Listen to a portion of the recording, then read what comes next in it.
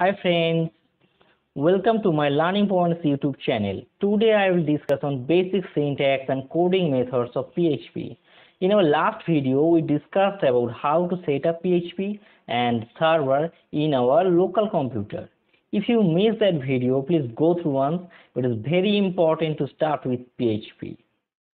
So today we will discuss about some basic syntax of PHP, how we can write PHP, what is the correct way to write PHP.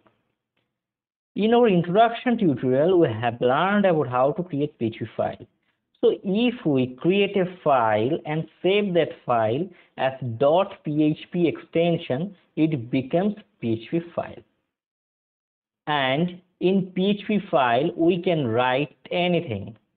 Means in a PHP file, we can write HTML code, CSS code, and also JS code.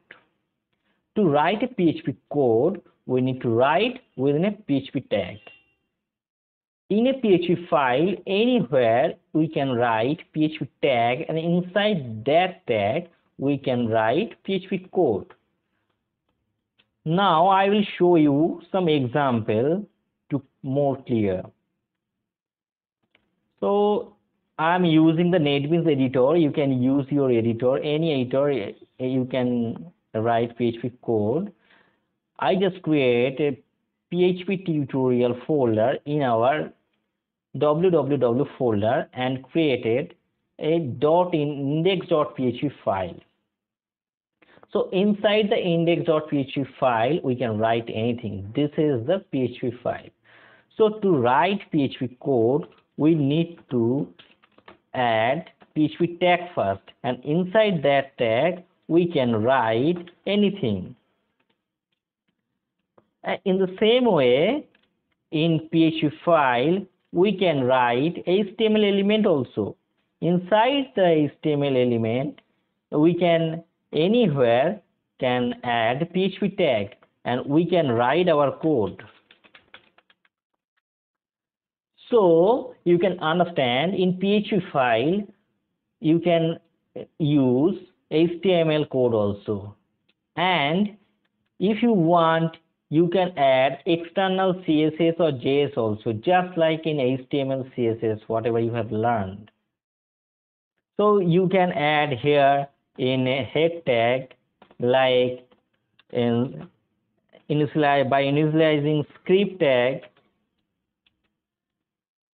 you can add any JS file.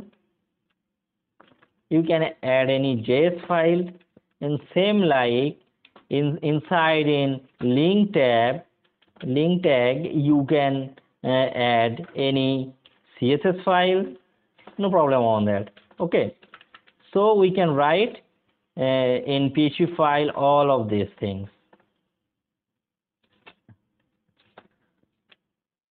Now I am going to show you some another things.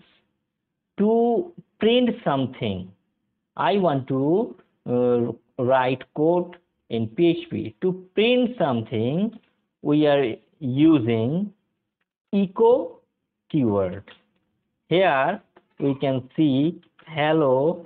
We can write hello PHP.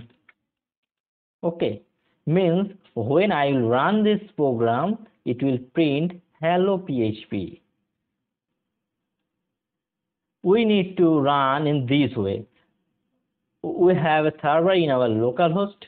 In localhost, I have created a PHP tutorial, and inside that PHP tutorial, I have created index.php. By default, index.php will call. So if we don't know, if I not use index.php, also it will run. So you can write index.php, or if you have any others file, you can write others name also. Like others, semicolon is the end statement of PHP. Means in a PHP statement, always it ends with colon. And here we can see the echo.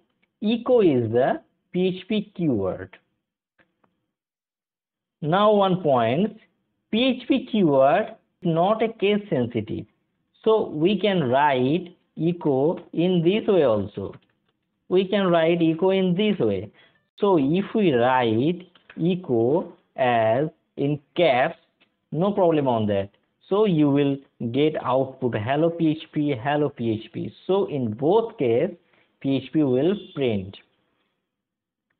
So in this video, we got some concept of PHP programming. How to print something, how to declare variable, how to print variable. So please try at your own PC. If you have faced any problem, please comment in this video. Please like this video if you got any help by this video, and subscribe my channel for more video. So next day I will discuss about PHP variables, data types and related things. So keep watching my video. Thank you. Bye bye.